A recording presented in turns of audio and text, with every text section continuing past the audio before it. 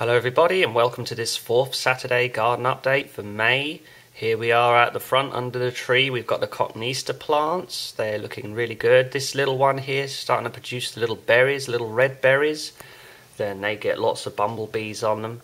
Normally by this time of year. Here's the tree. It's now starting to reproduce some new leaves, which is good. It means it's not dead, which I'm very happy about. Here's all of the comfrey plants and the hebes. The hebes don't look good. You can see they're really thinning out now and they're starting to go yellow. They just don't seem very happy here in this little passageway where I've got them. The comfrey, however, is looking great all round. These little planters, I'm thinking I would really like to get some more flowers to go in them. And I am growing some new lupins at the moment, which I'm going to plant in there. Here, some of the flowers originally from those planters are spreading to the driveway. Here we are in the garden, and yes, we've got these hanging baskets. The flowers in those hanging baskets really look sad because of the terrible frost we've had in April. But the spirea here and the lavender are looking really nice. The lavender is really sending out lots of growth, which I'm very happy about. These hanging baskets are just terrible. They've all turned to leaves because April was such a cold April that we've not had for so many years. Even the hydrangea here is looking really sad. It's had to pretty much restart its growth.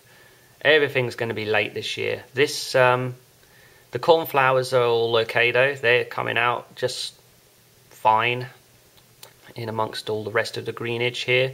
This little tree is normally covered in a pink blossom.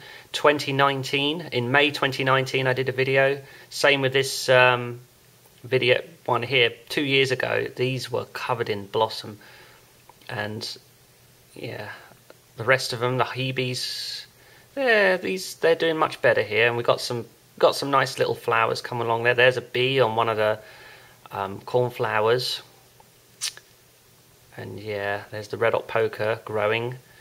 It'll be a few months, normally August, before that grows. There's the white buddleia sending out lots of new branches. I mean, that's one thing that's not struggling from the cold weather. There's the red robin at the back, looking okay.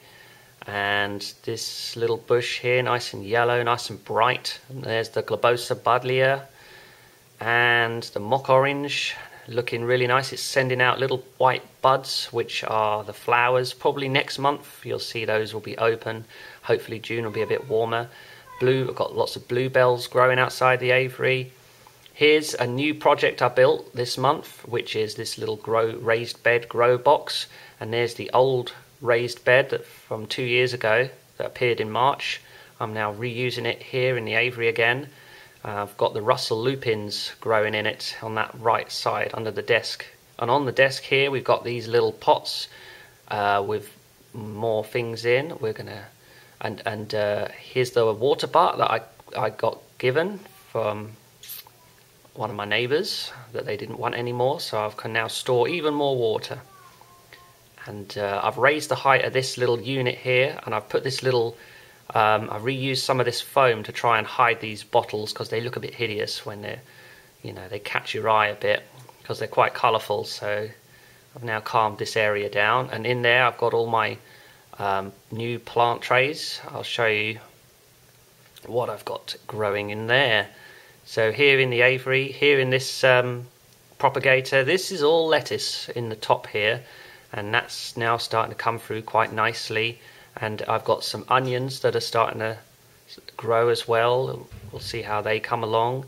And some more lettuce here and some other things like carrots, lots of strawberries, raspberries. There's I think only one of those trays is carrots. There's some celery, there's some leeks. Yeah, that sort of thing. Up there you've got your oak trees, the 2020 oaks. These are my last year oaks. And comfrey I've taken some cuttings of. I want to try and plant some around the garden. And yes, here's my good attempt at recycling. I'm using this milk bottle to grow some spring onions, and already they've started to grow, which I'm very happy about. Here we are going past the gym, and through this little gap here I've got this waterbutt, and you'll never guess what, it is full of rainwater where we've had gallons of it falling from the sky. lately, which April showers in May. And here's the runner beans, the dwarf beans. I've planted all of these out now, and I've put lots of good soil with them.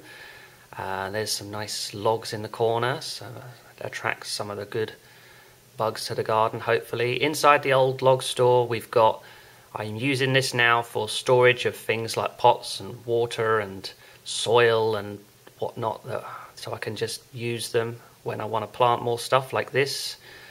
Here's a little space I've got for more things I want to plant, like strawberries and other plants. Here's the pepper plant collection, and they just haven't grown much since last month. The sunflower is looking good though. I've got lots of spare soil again, and here's the 6 good plants, each from a different flower, and a cross-pollination attempt of last year that have managed to grow on, but they don't look very happy because of how cold it's been.